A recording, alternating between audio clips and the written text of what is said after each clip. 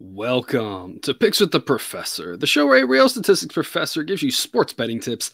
I'm your host, Professor Sides, and I have built a set of mathematical models named Sideline that predict various sports outcomes. You'll hear more about the baseball model during the course of this episode, set to cover 6 MLB games scheduled to be played on Friday, May 12th, 2023. In case you're new here, check out the webpage on the banner. It's www.pickswiththeprofessor.com/new for some explanations and community rules. Also, if you're interested in projections and picks for every single game, all those A-grade plays, the A-plus play of the day, the Discord chat, the numbers that you're looking for in order to get an A-grade play, all of that's available if you sign up on Dub Club. Cost is under $1 per day. That link is in the show description. Remember that sports are unpredictable, so the discussion on this show projects a typical game, does not try to forecast it to a T as it'd be foolish. An impossible goal. We take a long-term view around here and don't get distracted when the Mets decide to have like the worst game of the season. That was something. If you back the Mets on that one, I told this to the Discord, right? That team's never as bad as their worst game, and they're never as good as their best game. But that might have been the Mets' worst game of the season right there, against a no-name pitcher like that, and a terrible bullpen, and a hitter-friendly ballpark, putting up all of 0 runs against the Reds. That's going to happen. That's baseball. In the long run, it'll balance out. But in any individual play, you just never know what's going to happen. The idea being that good and bad variance will occur. So as much as I'd like to see it'll be profitable every single day, that is an impossible reality for any gambler. I was talking about long-term views here. If you've been back in those A-grade plays, it's been working out well. And try to really highlight the B and C grade plays that I think are worth your time here on the show. And hopefully we can get at least that subset of them going. Got one total that I really like today. And I just want to remind people about the advantage of getting early numbers today for Thursday. It is Thursday for Friday games.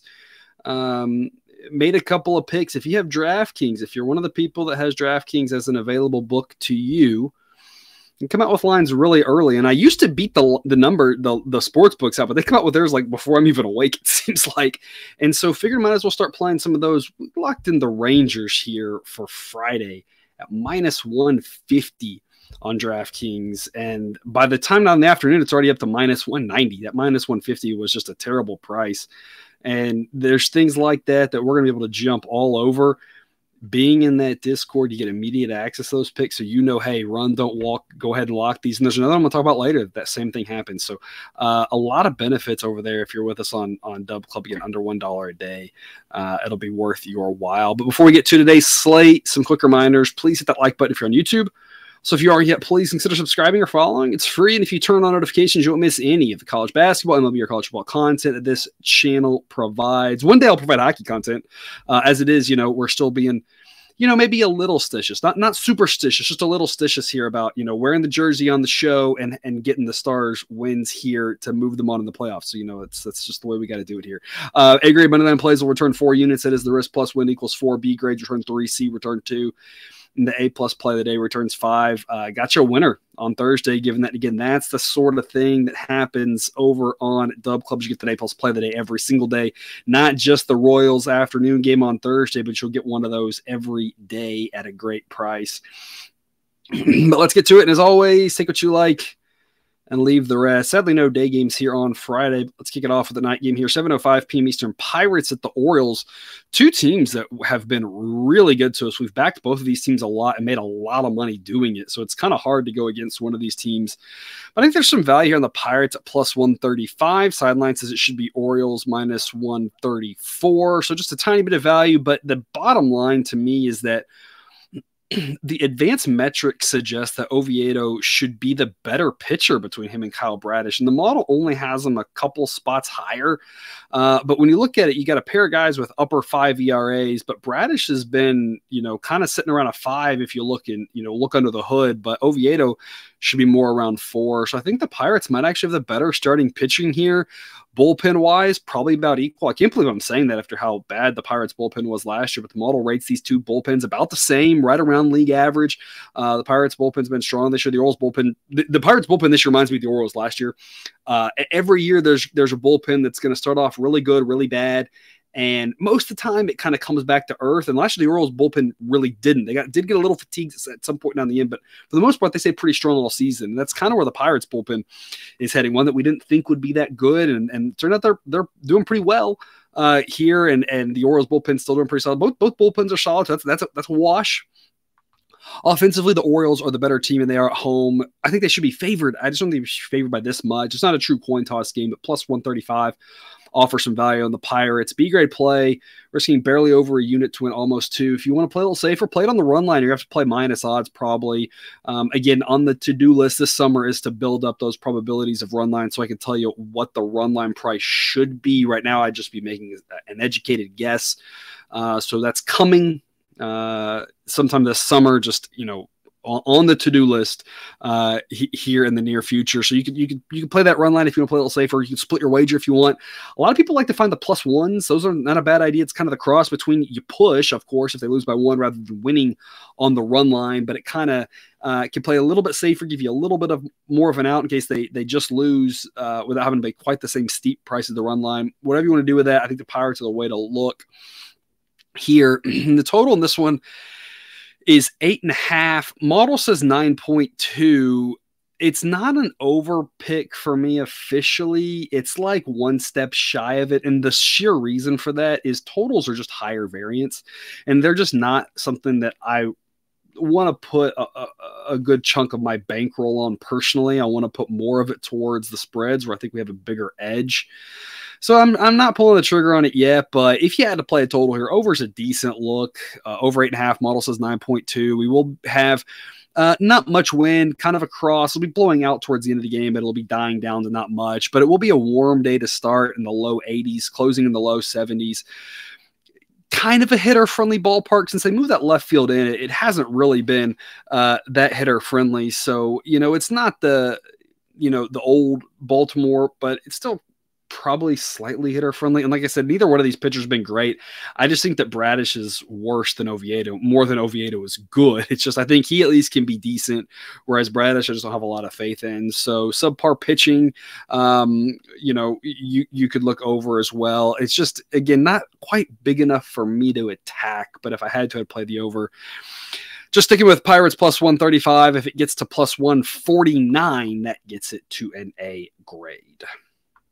But at the same time here, Braves at the Blue Jays. This is absolutely a pick I am all over. It's only a B grade according to the value. It's hard to get much value on Spencer Strider. Everyone seems to realize now just how good he is, and it's hard to get much value fading Chris Bassett at this point.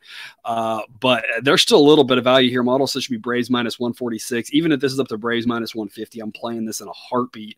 Strider is the much better pitcher. Bassett, I've talked about it, just hasn't quite looked right mostly this season, as the pitch clock seemingly affecting him. The advanced metrics say his ERA should be in the low 5s, whereas for Strider, it should be around 2. Even if Bassett gets into full form like his past self was, he's nothing but a average or slightly better than average pitcher. He's no match for Spencer Strider. I know the Braves bullpen hasn't been quite what we thought it would be, but I still project them to be the best bullpen in baseball, that the historical data matters. And I have a lot of faith in these Braves relievers whenever Strider is done. And while I like the Blue Jays offense, they are a little bit right-handed heavy, which gives them a slight bit of a ding against a righty. The Blue Jays offense is just lethal against lefties. I want no part against them against a lefty, but against righty versus righty in this matchup, I actually have the Braves offense a little better. I think the Braves should be massive favorites here, all over this pick at minus 142. If it gets to minus 132, it gets to A grade territory, but I'm kind of playing this as close to an A grade personally anyway. I love the Braves here. I love backing Strider. I love fading Bassett. It's hard to just express just how much of a differential there is between these pitchers. And you can look first 5 if you want, but I mean, I believe in this Braves bullpen, so I don't think you're getting much value really in doing that. But depending on what odds you can get, you can always look at that market if you feel like it. Total on this one is 8.4. According to the model, I'm seeing 8.5, so it gets priced pretty well. It'll be about 70 degrees to start, mid-60s to close. Might have an open roof there at Rogers Center. Seems like it'll be a nice night, slight breeze, but a nice night for baseball there if they want to open the roof up. And again, just as an FYI, talk about being able to play those early numbers, but we don't have to play all of them. This one opened up, and the Braves were minus 150 this morning. That was when we passed on and just said it's not worth jumping in, dropped to -142. Now it's worth entering the market. So we have that ability by just opening up that time window and again, being part of the Dub Club, being part of the Discord, you can see, hey, here are the 4 or 5 games, 3 games, whatever it may be that day. Let's jump early. The rest of them, let's wait. Let's see what happens. Waited on this one, got an extra 8 cents of value. Some of the other ones, like this next one we're talking about here, Cardinals at +120. That +120 is long gone. It's even money now. And this is when I said at +120, let's go. Let's get it. A grade value. Even money. I'm still on the Cardinals at even money, +105-ish. I still think that's the side I'd be on, but it's B grade, C grade at that point. So hopefully you're with us on Dub Club. You already got this one at big plus odds. Even if you got it as it was coming down, you got +110, +115. You're still getting better value. So again, you just cannot express enough how impactful getting better numbers across the entirety of the baseball season can be, and that's what you're getting over on Dub Club with us. But +120. If you got that A grade play here, model says Red Sox win this just under 51% of the time. So it's pretty much a coin toss game. So +120 is just great value. And the other play I love on this one's the over. I'm going over 10 at -110 odds. Model projects 11.4. You've got 2 average pitchers on the hill, 2 average bullpens. Red Sox bullpen might be a little bit better, but you got some good offenses in a massive hitter-friendly ballpark and what'll be a decently warm night in Fenway. Upper 70s to start, upper 60s to close, wind blowing out towards right field, only at 5 to 10 miles an hour, but that could just help out, even more. And again, Fenway, you don't even really need the wind because that park is so hitter-friendly based off its dimensions and the Green Monster. I think there's going to be a lot of runs in this game, so I like the over 10 if you miss the boat on the Cardinals. But if you got both, it's just like a nice little double dip there for you. Adam Wainwright's made 1 start. Did not look well based off of the results, but it's a great reminder that ERA tells you what happened. It doesn't necessarily tell you what should happen or what will happen going forward. The advanced metrics, when you look under the hood there, he actually pitched just fine. It was just some bad luck there. So I think he'll be okay. Not great, though, at this point in his career. Probably just about an average pitcher. This will be Paxton's first start. So you got a pair of guys who don't have a lot of innings underneath them. That could lead to shorter starts, more bullpen action.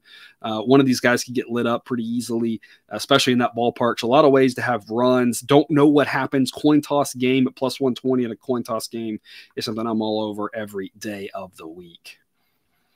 8:10 p.m. Eastern, Astros at the White Sox. Look, I'm going to say something right now on this game specifically that I probably say like 5 times a year. And that's, I'm actually going to kind of not care about the price on this one. And I don't completely mean that. I'm not playing the Astros like -170. But while we're really price sensitive, 99 times out of 100, there is that 1 out of 100 times where you kind of look at it and you just say, how in the world is Michael Kopech still in Major League Baseball? And how much longer is he going to be? And I just want to take advantage of fading him as much as we can. That doesn't mean he won't win. That doesn't mean the White Sox will win. There's no locks in gambling. This price is pretty high, but Kopech has a 6 ERA and the advanced metrics say it should be up to 7. He's dropped in my rating down to the area of guys that are getting DFA'd. So I just don't know how much longer he's going to be pitching. Seems like he should be outrighted to the minors. I don't know who, maybe someone claims him. I have no idea his contract status, but I just don't know if this guy's long for the White Sox organization. If you'll be around much longer. And so I just want to fade him as much as possible. Sideline says it should be Astros -126. I'm playing him at -135. Again, I don't want to play too crazy a price, and we do need to be considerate of the price here. But gosh, I don't know how many more trades we're going to get to fade Kopech. So I'm going to I don't want to send him with the caution to the wind, but I do think it's worth a small investment in the Astros just because of how bad Kopech is, how bad the White Sox are at this point. Astros offense not at full health, but JP France now making a second start might be better than the model gives him credit for. Some of these young guys you don't really know, and if he is better than the models give him credit for, then that makes his price a little more palatable. So even if he's not, that Astros bullpen has tons of depth, and that should help. And as I mentioned before his first start, which looked pretty good, I made the comment there, the model tends to handle these young guys by looking at it and saying, does the team need him? How good is their bullpen? How good is the team strength? And in this case, the Astros bullpen and team strength is high enough that the model kind of thinks, hey, if they're bringing him up, he's probably pretty decent. He looked pretty good his first start. So -135, I'm back in the Astros. Not a ton of value, so only risking about a unit to win, just under a unit. But absolutely a play I want a part of. Total is 9. Model says 8.9, so spot on the total. Maybe a little rain early. So this one might have a late start, but should be able to finish later, it looks like. Wind blowing in around 6 to 7 miles an hour. Kind of a chilly night, around 60 degrees for the most part there in Chicago. 8:40 p.m. Eastern, Rockies at the Phillies, or Phillies at the Rockies, and we don't do this often. Let's back the Rockies. Plus 135. It's a B grade. So Rockies offense is kind of coming around, hitting a little bit, and I've long said that the Rockies are a team that is much better at home than on the road. This year, it's been a little bit of a mixed bag with that, but we have a ton of historical data that just says that when a team plays at Coors more frequently, they figure out how to hit there, they figure out how to field there. They kind of get in a little bit better of a groove there, and they have the best, by far, home field advantage in baseball. And so let's rely on that here against the Phillies team that will be playing their first game at altitude, and that's usually a little bit tougher on the relievers, a little bit tougher on the pitchers. And on top of that, while I don't have any faith in Austin Gomber, I don't have any faith in Taijuan Walker. The model says Walker's a better pitcher, but yuck, if you look at both of these guys. They have ERAs around or in the sixes. The advanced metrics say they both should be around 5.5. I mean, Taijuan Walker's got a track record of being a little bit better, but I mean, I don't have any faith in either one of these pitchers, and I'm hard-pressed to say one's really better than the other. They're both pretty bad. Not Michael Kopech bad, but neither one of them are very good. The Phillies bullpen takes a huge hit, losing Jose Alvarado, and all of a sudden drops to below average, as he was a massive piece of that bullpen. Offensively, the Phillies still the better offense, but again, the way the Rockies can hit at home, I'm not going to say this is a coin toss, but plus 135 is too high in my opinion. The B-grade values model says it should be Phillies minus 124. If it were to get out to Rockies plus 143, that would be an A grade, but at this point, still worth an investment here. Rockies a solid home team, especially first game of the homestand. Definitely a little bit of a frisky underdog here. Total is 12. Model says 11. So the model would go under. I'm not playing this under with these two pitchers at Coors. We've seen a lot of games at Coors go like 1-0. Or we've seen one go 1-0 this year. We've seen them a handful of games, do 3-1, that sort of stuff. That stuff happens on occasion at Coors, but you also get your fair share of 8 to 6 games. So it's just kind of high variance there. At Coors, the totals are a lot of times, just my 2 cents. A lot of times they're stayaways unless it's just a hot day and the wind's blowing out and people just don't realize that the total should be like 15 or something crazy. Otherwise, I'm mostly passing on Coors totals. There's just so much variance with a huge park in the altitude like that. It's just usually not worth the time. So model would say under. I'm passing. Focusing on the Rockies here, I think they got a chance to pull this off and make it a nice little plus odds winner for us. And wrapping us up, 9:40 p.m. Eastern, Giants at the Diamondbacks. Diamondbacks plus 105, A-grade play for us. Listen, I'm going to start with the bad, which is these are like the 2 worst teams that we've had all season. We have done terrible on them both. But I'm going to flip to here's the good news, which is we've been terrible mostly at backing the Giants. Fading them has been close to break even. And we mostly terrible fading the Diamondbacks, but backing them has been mostly break even.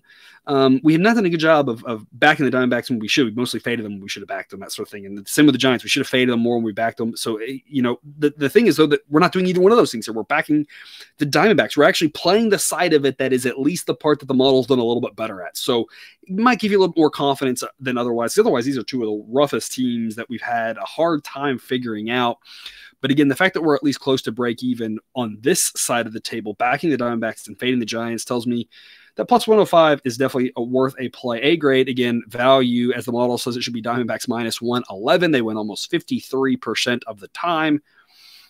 Ryan Nelson and Ross Stripling, I have zero faith in both of these pitchers. Stripling's been so bad. The Giants might rush Alex Wood along through his rehab in order to prevent him from making another start after this one. I'm a little surprised he's making this start. There was talk that Wood might even start here, but I'm not sure he's up to even like 75 pitches at this point. So probably one more rehab start for Wood, and then unless something magical happens, Stripling will be out of the rotation. So this might be your last chance to fade him. He's been bad. The advanced metrics say it's been bad. Ryan Nelson, it's also been bad, but the advanced metrics say it's been less bad than Stripling. It's kind of a coin toss with a lot of the variables. I like the Diamondbacks pin, but given the fact that the game's in Arizona, I think the Diamondbacks got a good shot to win this one. This is one of those where I'd make it a coin toss on a neutral, but since we're in Phoenix, Diamondbacks plus 105 is really good value. They should be favored in this game. They've played well this season. I don't think it's a mirage. I think it's a decent team. Their offense rates out better than last year by close to a full standard deviation. The relievers grade out by, I think, over a full standard deviation, better than last year's. Team's much improved. So the results they've had, I don't think are quite a mirage. I think they're a solid team. Are they going to win 105 games? No, but they're a decent team. At home, plus 105 is a good price, in my opinion. Total's 9.5. Model says 9.2. Would not touch this either way. If I was going to keep an eye on the total, I might play over 9 as long as I was getting decent odds, minus 115, maybe minus 120, maybe. That's kind of pushing it a little bit, but that'd be about the highest I would go. So if you see something like that, that might be interesting. But otherwise, if you don't have that option and or the number doesn't go in that direction, I would just pass on the total. Focus on my A-grade play here on the Snakes. That's all I've got for you here today. Thanks for tuning into this episode of Picks with the Professor. Don't forget to subscribe so you can ensure all the sports betting content provided on this channel is dropped right into your feed. Be back again tomorrow, more baseball betting content. Until then, as always, best of luck. And remember, you can eat your betting money, but please don't bet your eating money.